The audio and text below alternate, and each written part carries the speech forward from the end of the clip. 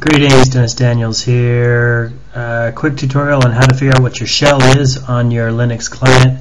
Took me a couple seconds, but the very helpful people at Fedora12.ogv.flv pointed me to the path. So initially, let me show you what I did.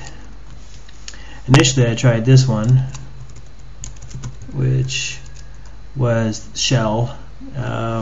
And then that didn't work, this one didn't work, and then this one did. So the phrase you use is echo uppercase S capital letters, which I've not done before. So that is my my shell is bash, born again shell. Thanks for watching.